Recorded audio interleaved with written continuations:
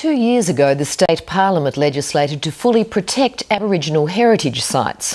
From rock engravings and tree carvings to archaeological sites, New South Wales is rich with an often ignored pre-European history. Despite tough penalties, it appears thousands of artefacts are still being destroyed, from a combination of ignorance and a lack of enforcement by authorities. Sally Block with this report.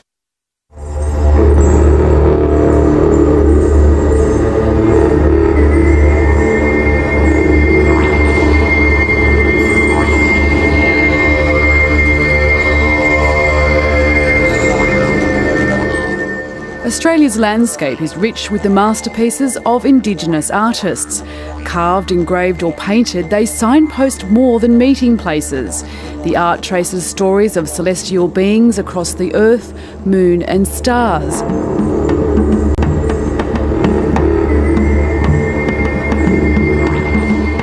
We see lots of petroglyphs or rock engravings of different types of figures. We see shields, we see fish, we see culture heroes like Mullen, we see engravings of emus, even penguins. So we have a lot of artifacts and a lot of different types of engravings around the area here. For Dwayne Hammaker, it's science and not just history that makes this rock art site unique. High on a plateau in Ku-ring-gai Chase National Park, he's investigating ancient knowledge that's been traced in the stone. We're trying to examine if there's any sort of astronomical symbolism with these rock engravings. Unfortunately, we don't know a lot about the meanings of the engravings. The astrophysicist is part of a fraternity researching Aboriginal knowledge of astronomy. When that point is coming down and looking down, and we say that, we say with the language, that means Ishamana feed a plum. So it's a lot like solving a puzzle. We have to look at different pieces of evidence. So one of the pieces of evidence is that some of the engravings, like the emu, seems to mimic the emu in the sky, which is traced out by the dust lanes in the Milky Way itself. This is a case where somebody's taken a rock like this. You can see it's been grooved on the sides, and they've tried to go in and re-groove it. Today, Hammaker is worried. He says researchers are racing against time to document these sites because even deep inside highly protected national parks, there's fresh damage. They may not have realised it, but they've actually damaged this engraving. It's the same story across much of New South Wales, and many Indigenous people are anxious that more and more ancient heritage could be vanishing.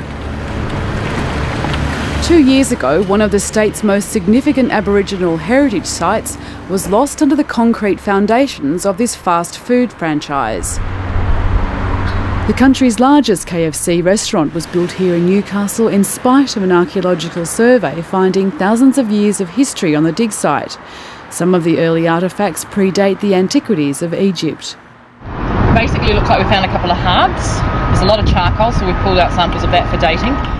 Gianni De Gravio is the archivist at the University of Newcastle, a custodian of thousands of artefacts rescued from that dig.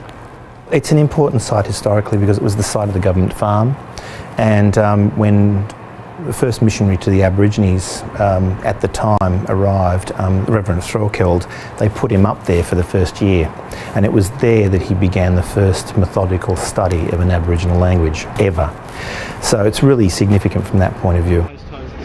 Despite the promising finds, legally there was no obligation for developers to preserve them, either to protect their heritage or investigate further.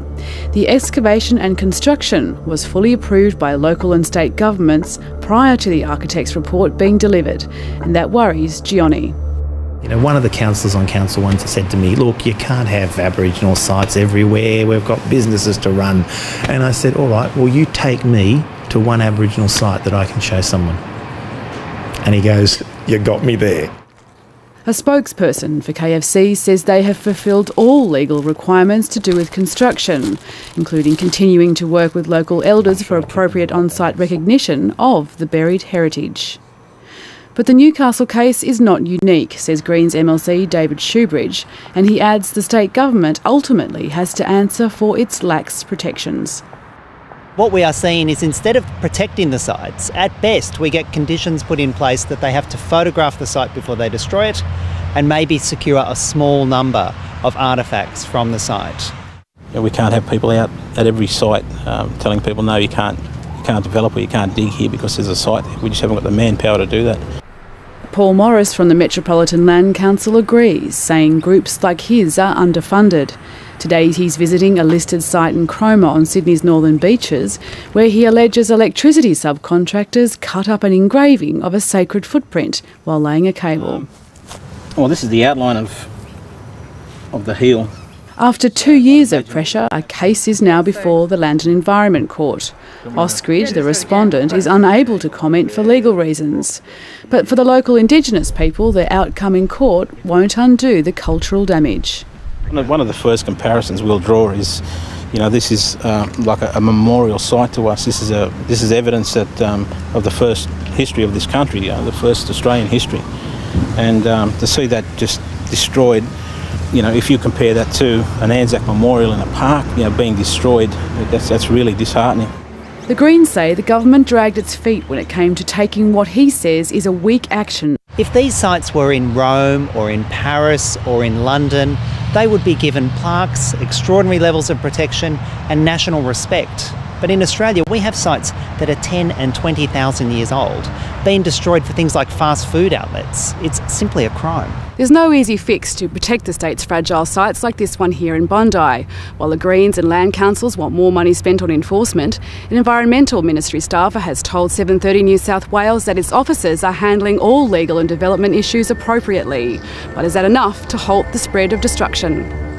The message is that we're saying is that, we like your culture, we'll do the acknowledgement and the welcome to countries, but when it comes down to the nitty-gritty of actually making sure that we look after and document and make sure that those stories are backed up with real evidence, and that's what you find when you do archaeological digs, is real evidence, then we're involved in a form of cultural genocide.